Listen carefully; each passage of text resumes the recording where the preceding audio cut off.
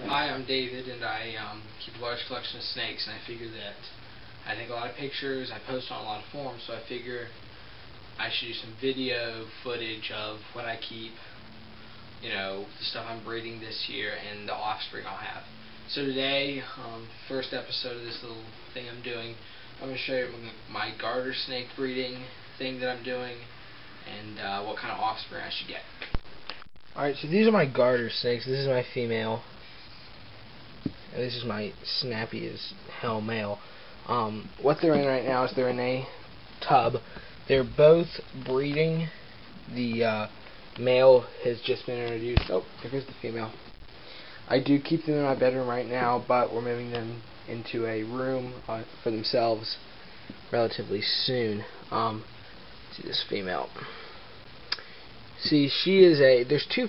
These are northern garter snakes, common garters. This phase that she has is more of a checkered like, and his is almost more of the darker striping. But I really love. They're actually a color phase. They're morphs, so they are kind of legal to breed. They call them high yellow around here. That's what I've heard them been called. So I breed these. I should have babies at the latest in October. Probably mid-September will be the time I'll have them. They are live bearers, so the male is nippy. See, the male is a lot smaller than the female. This male is 6 years old, and this female probably 1 or 2 years old, and she's already pretty big. What will happen is when they breed, I leave the male in there for about 6 weeks, let them do their thing. Hopefully we'll have babies, and when we have babies I'll be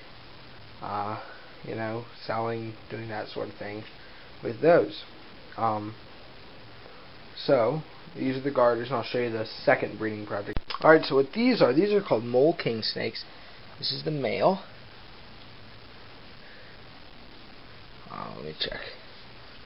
Yeah, this is the male, I believe. And I have a fuzzy in there with him.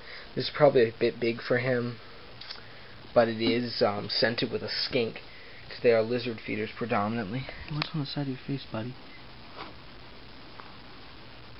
Huh, he's got a little blister. They're wild caught, so they are they're not the most perfect conditioned animals. But this is the male, and I'll show you the female soon. They're a king snake. They eat basically anything. If he doesn't take this hopper and the peach fuzzy I'm going to offer him next week, then I'm going to try frozen thawed snakes, which I do have.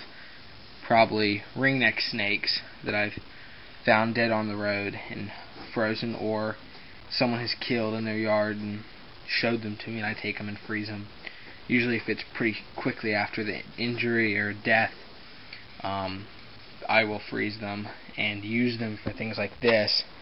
And if that fails, I'll try a live lizard, and if he doesn't feed in 30 days, he's going to be released. Alright, so this is my female mole king snake. Let me show you her real quick. She shed today, and you can see those beautiful colors in her.